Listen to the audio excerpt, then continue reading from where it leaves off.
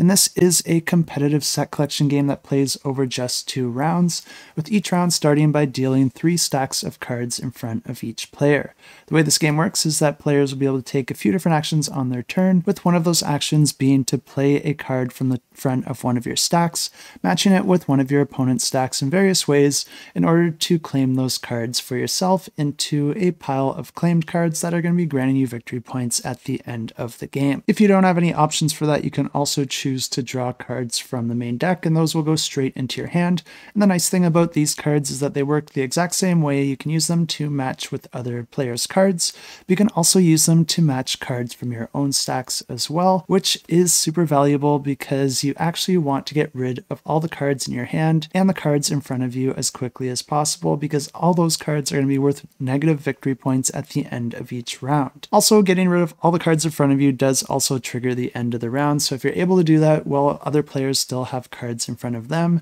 that's going to guarantee that they get negative victory points for that round. But there is one more action that you can take if you think that another player is moving a little too quickly for you and you still got a lot of cards to get rid of, and that is the action to play up to 3 cards from your hand into one of each stacks of an opponent player. Of course, to optimize this action, you do want to have at least 3 cards in your hand, but this is a nice way to get rid of cards from your hand while simultaneously prolonging the amount of time it's going to be taking another player to get rid of all their cards. The game continues like this for 2 rounds, and then the player with the most victory points at the end of the game wins the game, and if you want to check this one out, I will have it linked in the description below.